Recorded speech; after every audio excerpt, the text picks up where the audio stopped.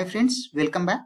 In the last chapter on static timing analysis, we went through the setup and hold equations of a flip-flop, and actually we derived the setup equations and the hold equations for each and every timing path present in the design. Now let's summarize few of the points. So the first point is, for setup constraint, the data has to be propagated fast enough to be captured by the next clock edge.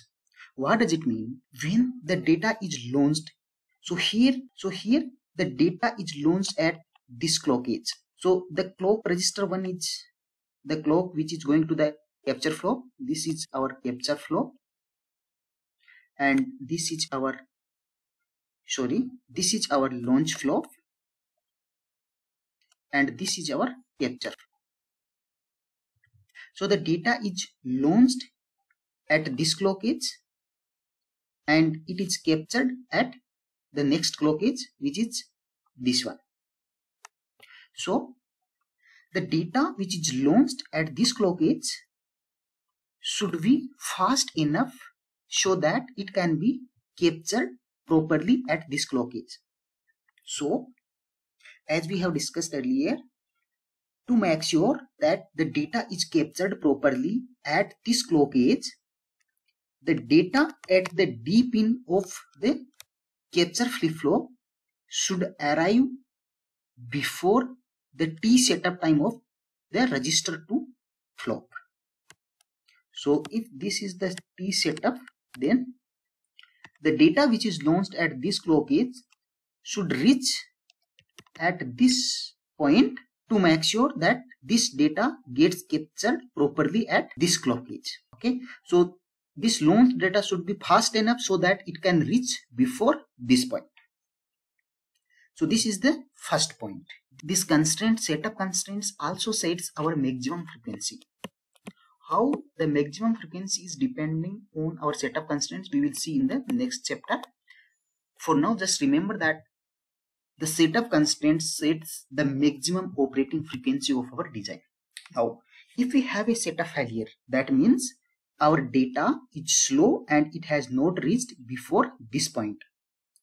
So if we have the setup failure, what we can do is, if the data is not reaching at this edge which it should reach before this clock edge, if this is not reaching and if it is reaching after some time, then what we can do is, if we can extend this rising edge little bit right side. For example, if the rising edge happens here, then even if the data comes little bit late, it still falls under the setup window. Correct? And if it still comes before the setup window, this data can be captured properly at this clock edge. So to avoid the setup failures, what we can do is, we can increase the time period of the clock, or basically we can decrease the frequency. So in order to mitigate the setup failures, what we can do is, we can always slow down the clock. So this is the one way. What can be the another way? If we don't want to slow down our clock, then we have to make this path delay faster. Correct? So to make this path delay faster, we have to use high drive strength combo logic cells. So that is one another way to avoid the setup failures. Now let's see the hold constraint summary. So for hold constraint, the data path delay has to be long enough so that it is not accidentally captured by the same clock edge.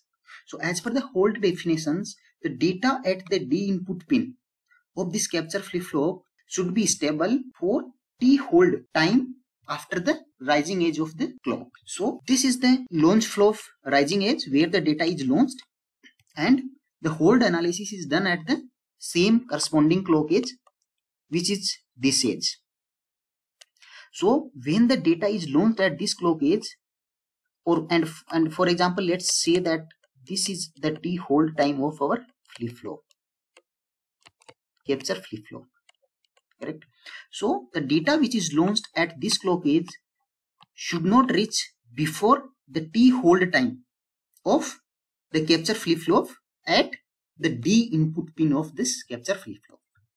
That means this delay should be more than the t hold time of register 2. Okay, so this is independent of the clock period. The hold equations, as we have gone through the hold equations in our previous chapter, the hold equation is independent of the clock period, and hence the hold check does not depend on the clock period of the capture flip-flop clock or the launch flip-flop clock. So if there is a hold failure, the hold check does not depend on the clock period. So if there is a hold failure, unlike setup where we can increase the clock period to avoid the setup failure, here in the hold conditions we cannot mitigate the hold failure by increasing or decreasing the clock period, because the hold equation of a flip-flop does not depend on clock, and hence you can directly go ahead and throw your chip away. That chip cannot work in the real scenario. So this is the summary of the last chapter, which was setup and hold timing equation derivation. Hope this is clear. If you have any doubts, please write down in the comment section. Also, if you like the video, please hit the like button, and also please do subscribe this channel so that you will not miss the next such videos. Thank you.